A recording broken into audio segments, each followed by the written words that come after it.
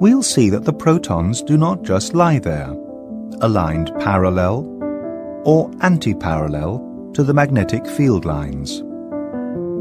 Instead, they move around in a certain way.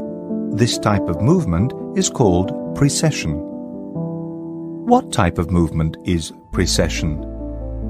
Just imagine a spinning top.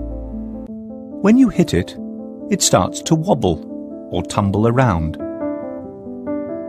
It doesn't, however, fall over.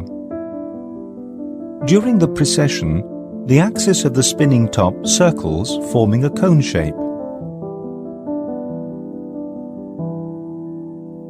Protons, in a strong magnetic field, also show this wobbling type of motion, which is called precession. In real life, this is a very fast movement. For reasons we will learn later, it's important to know how fast the protons precess. This speed can be measured as precession frequency. That is, how many times the protons precess per second. This precession frequency is not constant. It depends upon the strength of the magnetic field in which the protons are placed. The stronger the magnetic field, the faster the precession rate, and the higher the precession frequency. This is like a violin string. The stronger the force exerted upon the string, the higher its frequency. It is possible and necessary to precisely calculate this frequency.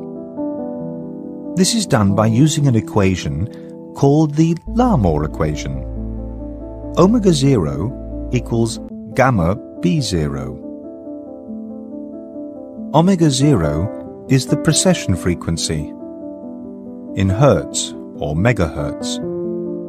B0 is the strength of the external magnetic field, which is given in Tesla, T, and gamma is the so-called gyromagnetic ratio.